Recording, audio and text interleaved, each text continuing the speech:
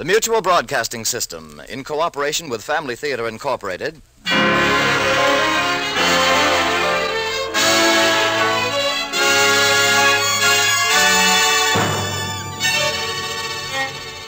More things are wrought by prayer than this world dreams of.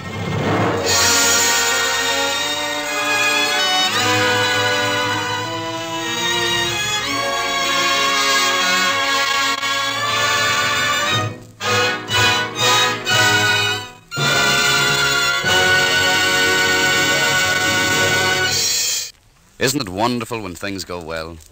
You know, when you make plans and they work out just right. Of course, having things run smoothly in any undertaking, whether it is football, baseball, or business, needs understanding. Yes, and that's the secret of a happy home. Mother and father and children working not at cross purposes, but together. Together with one another and with God. Yes, in a home where a family works together with God's plans in mind, where there's the daily practice of family prayer, there's real teamwork. Because God will never let you down if you sincerely ask His help. That's why family prayer is so important in all our homes. Family prayer is teamwork with God.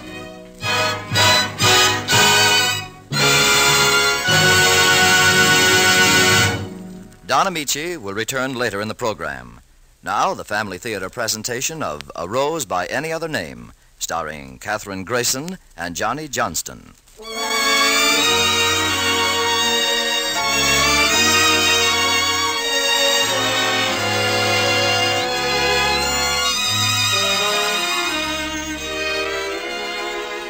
Well, it's like this. You see, on a December night, I became the father of an 8-pound baby girl, and let me tell you, she's some baby. Naturally, I'm pretty proud and happy about the whole thing. So a few days later, I mosey over to the church, and I give my friend the pastor the lowdown. Of course, Eddie, we'll arrange to baptize the baby on Sunday. But surely you're not going to inflict that name on the defenseless child? Why, I think it's a very nice name, and that's what it's got to be. Well, you know the old saying, a rose by any other name. Wait a minute, Eddie. Couldn't you call her Mary, or Margaret, or Anne? Anne's a fine name. Or take Elizabeth. There's something saintly and feminine about Elizabeth. No, sorry, I've got my mind made up. Eddie, I don't know what's got into you. What in the world ever made you pick a name like that? Well, let me explain it to you from the beginning.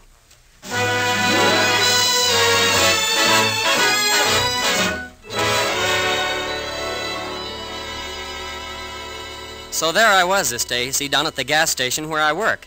I'm putting a new fuel pump in a jalopy when my kid brother Jackie comes walking up to me. His face is a mile long. Hi, Jackie, what's doing?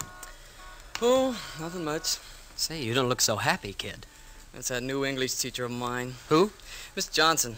Well, what about her? She flunked me again, said my essay was no good. Now, wait a minute. You mean the essay I helped you with? Yeah, the one on daffodils. She gave me a D-.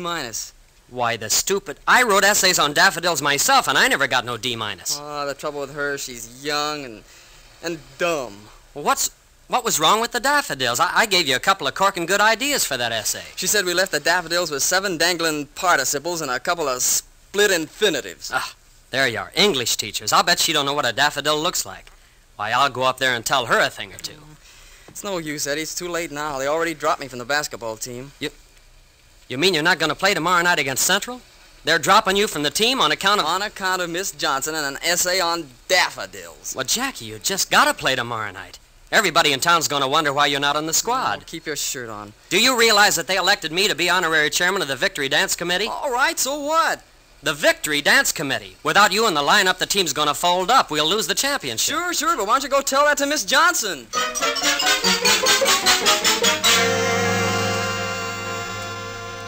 Now, don't get me wrong. I mean about Jackie.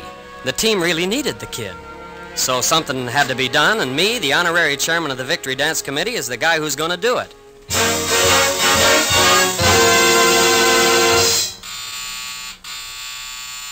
Come in.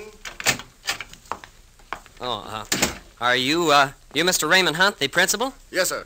What can I, My name's D'Angelo. Eddie D'Angelo. Yes, Mr. D'Angelo. I run the filling station down the street, Mr. Hunt. I used to go to school here. As a matter of fact, the whole family went to school here.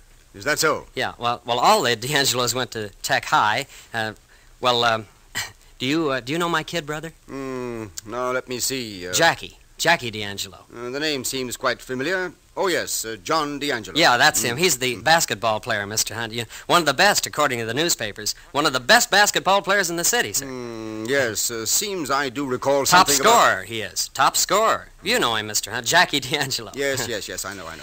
Now, what exactly do you wish to see me... Mr. Hunt, my brother, Jackie, well, he's been dropped from the team. Some dizzy dame of a school teacher you got here flunked him for no good reason whatsoever.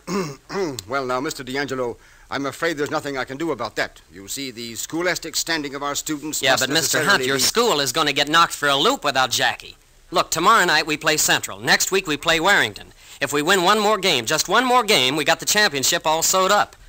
Now, as honorary chairman of the Victory Dance Committee... Excuse me, please. Did you say... Yeah, sure. I'm the honorary chairman of the Victory Dance Committee. And you gotta believe me, Mr. Hunt, Tech High ain't gonna have a victory dance if my kid brother don't play. If you'll excuse me a minute, sir, I'm expecting a Miss Johnson. Miss Johnson? The English teacher? Yes. She's outside? I believe so. Now, if you'll be kind Why, enough... she's the one I want to talk to. But Mr. D'Angelo... Wait a minute, I'll save you the trouble. Wait a minute. Oh, are you Miss Johnson? Why, yes, sir. Well, come right in. We got to straighten out a couple of details here. Miss Johnson, this is Mr. D'Angelo, John's brother. How do you do, Mr. D'Angelo? How do you do? Now, let's get down to brass tacks, shall we? You don't mind if I ask you a personal question, Miss Johnson? Well, no, not at all. Okay, well, what I want to know is this.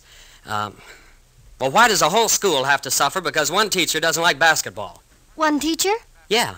Well, meaning whom? You, Miss Johnson. Well, who said I didn't like basketball? Well, you flunked my kid brother, didn't you? The kid puts his heart and soul into the work, and you give him a D-. Oh, are you by any chance referring to John's latest essay? A gruesome and incoherent piece of nonsense about daffodils? Well, now you're getting technical. Sure, the kid made a couple of mistakes, a couple of dangling infinitives. Dangling participles, Mr. D'Angelo. See, technical again, as if the whole world's going to blow up because something dangles. I'm sure Miss Johnson can explain fully the policy we follow here at Tech High School, Mr. D'Angelo. If you care to make an appointment for some other time, I would appreciate it. Now, look here, Mr. Hunt. This is very important. The whole town is rooting for the team. But what's going to happen tomorrow night? Without Jackie D'Angelo in that game, we haven't got a chance, and you know it. You know it, Mr. Hunt, but you, Miss Johnson. Basketball doesn't make any difference to you, I know. You're an English teacher. You're not worrying about the citizens of this town. All you got to worry about is a couple of split infinitudes. Split infinitives, Mr. D'Angelo. Technical again, you see. Now, Mr. D'Angelo, if... Excuse me, Mr. Hunt. I think I can straighten out this matter. Mr. D'Angelo, as a teacher, I'm not employed here to see that Tech High School wins basketball games. See? Prejudice right from the start. And as for your brother, John D'Angelo, well, he's merely another student to me. Merely the best basketball player in 10 years, and he's only another student, she said. Merely another student. A teacher cannot afford to indulge in personalities. I have a specific work to do, regardless of any athletic ability of anybody's brother. The rules state explicitly, if any student fails in any subject, he shall be ineligible for school athletic activities. Well, listen to her. Listen to that. Look, However, since this basketball game means so much to you and to the citizens of this town, I'll do all I can to cooperate. You mean you're going to forget about the whole thing? Well, tell your brother John that he's to write another essay this evening. If the essay deserves a passing mark, he'll be eligible to play tomorrow night.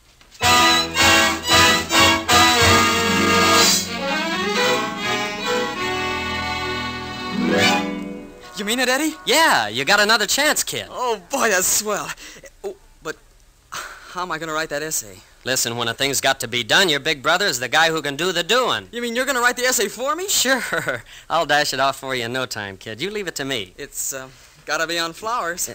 On flowers? Why flowers? Oh, she likes flowers. It's either the ocean or clouds or flowers with Miss Johnson. You know, crazy stuff. Okay, flowers, trees, shrubs, anything. Let me handle this for you, kid.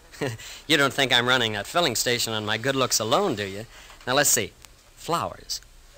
An essay on flowers.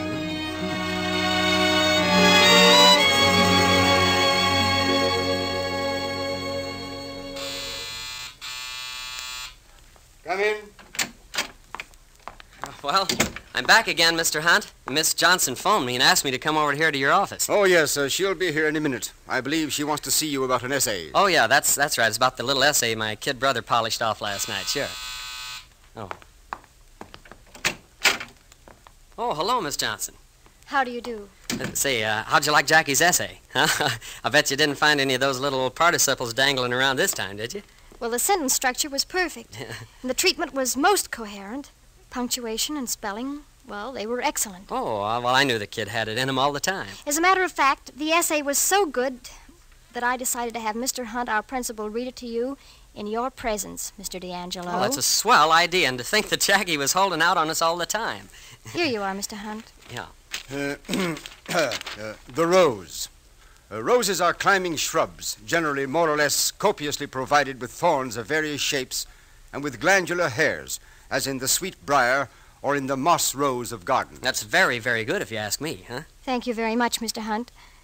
I think that'll be enough. Now, that's what I call the beginning of a corking good essay, huh? Undoubtedly, Mr. D'Angelo. In my books, an essay like that deserves at least an A+. As a matter of fact, I've already marked it an A+, Mr. D'Angelo. Oh, gosh, Miss Johnson. Say, that's awfully nice of you. I guess I had you all wrong from the start. Boy, is Jackie going to be surprised when I tell him he's eligible to play tonight. Your brother Jackie will not be eligible to play And tonight. boy, with him playing on the... What? What'd you say? I said your brother Jackie will not be eligible to play tonight. Now, Miss Johnson, a joke is a joke, and personally I like a sense of humor myself, but what you just said... I believe I made myself clear. I don't get it. He does not play. But the essay? Well, what about the essay? Well, you just gave him an A+. Mr. D'Angelo, I gave the Encyclopedia Britannica an A+. Your brother without your assistance is merely incompetent, Mr. D'Angelo. And your brother with your assistance is... Well, he's not only incompetent, he's dishonest, Mr. D'Angelo.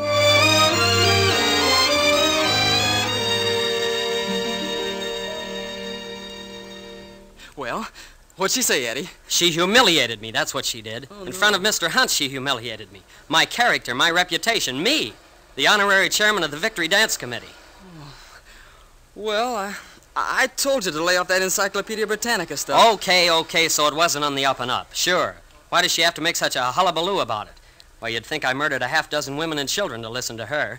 And in front of Mr. Hunt, she's got to put on that act. Who does she think she is? Okay, Ed, okay. Forget it, huh? I won't forget about it. If Tech loses the game tonight, I'm going to fix her wagon. Wait and see. Score, first quarter, Central 22, Tech 26. Score, at the half, Central 36, Tech 40. Boy, if we can only keep that lead, we got the championship in the bag. Score, third quarter, Central 57, Tech 58. Well, you see what I mean, Jackie? If you were in there, we'd be way out in front. Final score, Central 72, Tech 68.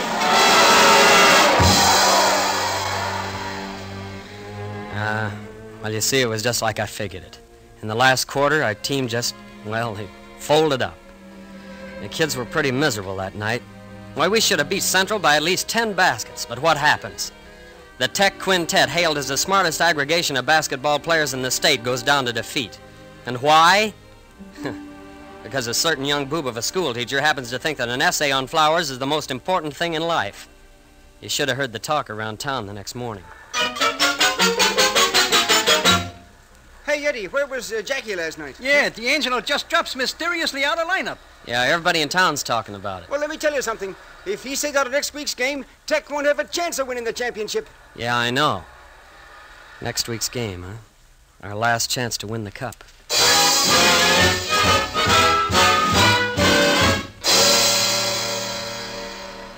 Why do you keep getting so excited about it, Eddie? Look, Jackie, we got a dance coming up after this week's game with Warrington. Yeah, I know. And I'm supposed to make a speech. Well, what about it? You sit there and ask me what about it. What kind of a victory speech am I going to make if there ain't no victory? Well, don't ask me. All on account of one school teacher. Take it easy, Ed. Now, look, we got to figure out some way to get you into next week's game. Oh, we might as well forget it. Forget it. There was only some way of putting the pressure on Miss Johnson. You follow me? I mean, yeah, but... some way of putting her on the spot so we could get you back into the lineup. I tell you, you don't know Miss Johnson. Listen, there's nobody so high and mighty that they can't be pulled down a couple of pegs. Well, why don't you stand under her window and start calling her names? That'll pull her down a couple of pegs. You got to be sensible about this thing. You can't just... By the way, what is her name, her full name? Clementine Johnson. Clementine? Yeah. Holy mackerel. Clementine? Are you sure that's her first name? Yeah, I saw it in the files one day. Say, with a name like that, I'm beginning to get ideas.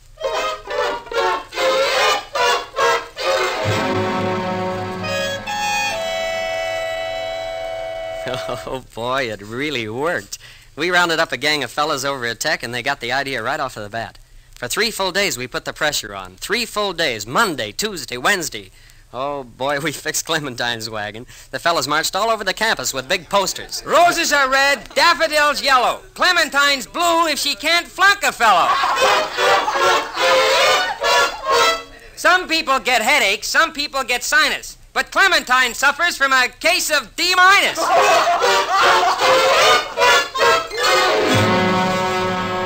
Yeah, pretty soon everybody got into the spirit of the thing. They even had a quartet sing Below Her Window on Tuesday night. Oh, my teacher. English teacher, what a creature, Clementine. If you leave us, it won't grieve us. We won't miss you, Clementine.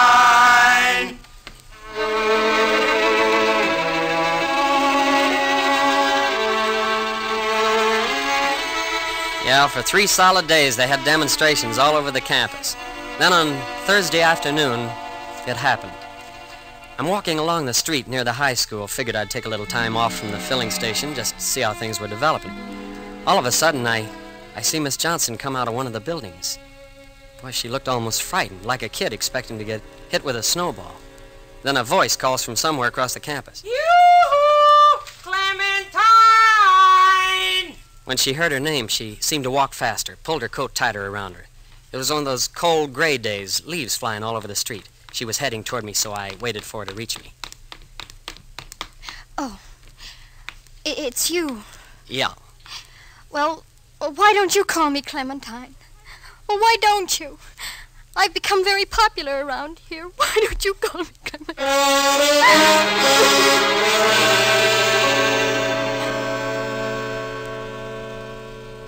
You know, the whole thing suddenly hit me like a rock between the eyes. For the first time, I saw how it hurt. I saw her pale face and her eyes crying behind the glasses she was wearing. I saw the books she carried and that dull brown coat she wore. Well, I tell you, she looked sad, with that sort of a quiet sadness you find around old libraries at 5 o'clock in the afternoon. So, well, that night I felt sorry for her, so I decided to go see her.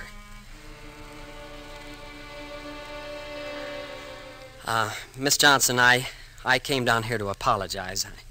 I'm sorry. I admit I pulled some cheap stunts. I guess I lost my head. I know I hurt you, and I'm sorry. Honest I am, Miss Johnson, and I'm asking you to please forgive me. She looked at me for a couple of seconds. Well, I forgive you, Mr. D'Angelo. Oh, you can call me Eddie if you want to. Nobody around here ever calls me Mr. D'Angelo. You know, perhaps I'm being a bit over-emotional about it. I mean, my name, Clementine. But you see, all my life I've tried, but never quite succeeded in escaping it. The associations connected with it. Clementine. Well, when I was young, I was afraid I'd grow up and have shoes that were number 9s. Herring boxes without topses. Do you remember the song, Clementine? Yeah, I know what you mean. Well, I used to shudder when people called my name. Even the children I grew up with ridiculed me. Oh, innocently, perhaps. But it hurt. And it drove me into a corner that I've never really gotten out of. Oh, I ended that sentence with a preposition. Oh, that's nothing. Miss Johnson, there's going to be a basketball game Friday night. Yes? And after the game, we're going to have a victory dance. Yes, so I understand. Well, maybe, would you like to go to the basketball game? Is this an invitation? Yeah, honest, Well, yes. Well, yes, I'd like to go to a basketball game. Oh, well, then don't forget, and after the game, there's the victory dance. Mr. D'Angelo, yeah. Are you sure there's going to be a victory dance?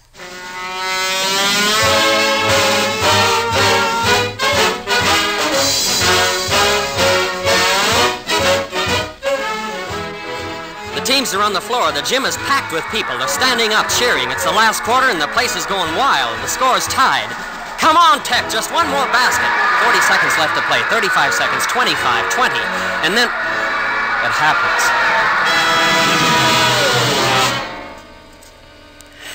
With 10 seconds left to play, Warrington shoots the winning basket.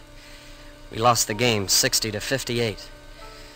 Oh, boy, when you get that close to the silver cup, it's kind of hard to see it drop out of your hands. Well, I could tell Miss Johnson doesn't feel so good about it. I can see it in her eyes. Mr. D'Angelo. Yeah?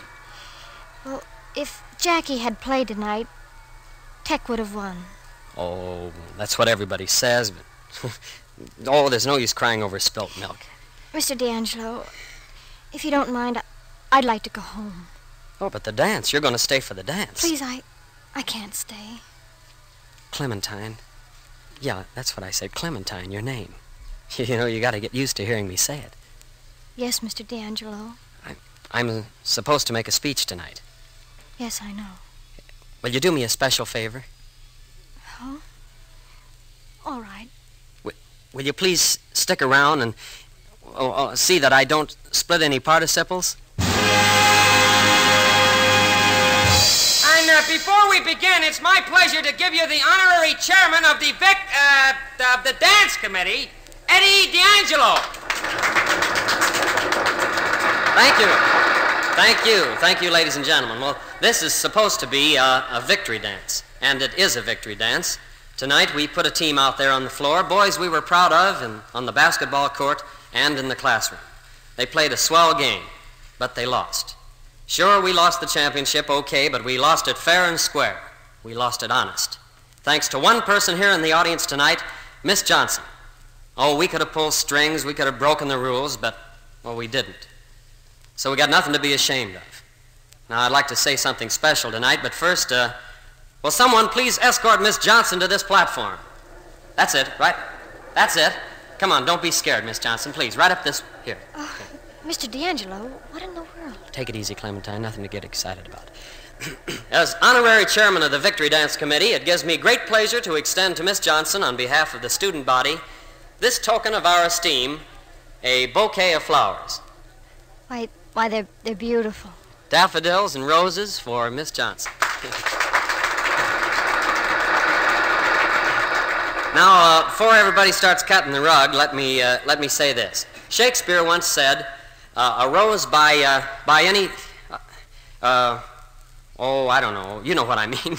But in this case, I don't think Miss Johnson knows what I mean. I respectfully request her to listen. Will you play a little music, please?"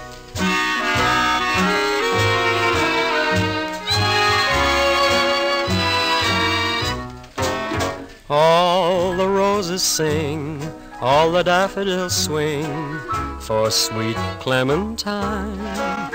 All the daisies play, all the buttercups sway for sweet Clementine.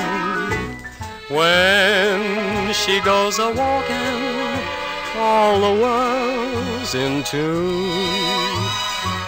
Stars begin to bounce with rhythm, clouds begin to dance across the sky with the moon. All the flowers rhyme, all the birdies keep time for sweet Clementine. All the waves at sea beat a symphony for sweet Clementine. So if the birds and the bees, the flowers and trees think she's mighty fine, just imagine what my heart thinks of sweet Clementine.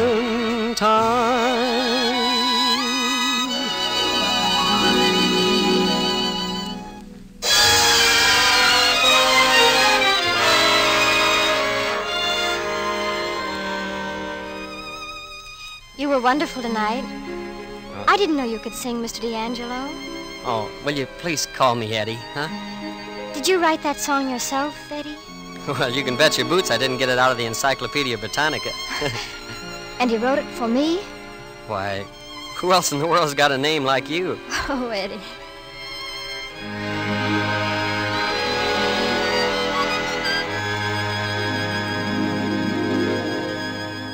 So you see, Pastor, we got married 6 months later. You married? Clementine, the school teacher, of course. Good for you, Eddie. Now we got a baby girl, and boy, is she going to be a basketball player. Why, you should see the way she dribbles already. Congratulations, Eddie. That's the reason why... That's the reason why you want her to be baptized Clementine. Yeah. Well, for heaven's sake, why didn't you say so in the first place? Clementine's a wonderful name. Clementine is a beautiful name. Well, it's just like what me and Shakespeare always says, a rose by any other... Oh, well, you know what I mean.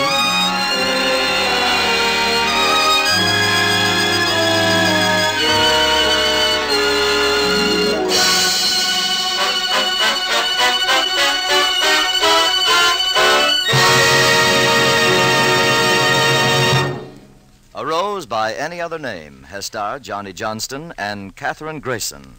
Now, here is tonight's Family Theater host, Don Amici.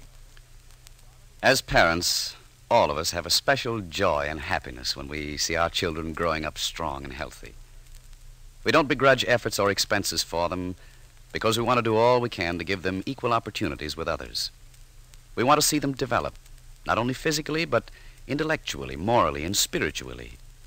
Because men and women without moral strength and a spiritual outlook can find no worthwhile purpose or meaning or accomplishment in life. That's why family prayer is a necessary part of good home life. Our example as parents, our sincerity, our reverence and respect for God when we pray together as a family is the greatest inspiration we can give our children to live good and useful lives. There is a right spirit in a home where family prayer is a daily practice, a spirit of moral and spiritual growth, a spirit of unity and understanding, because the family that prays together stays together.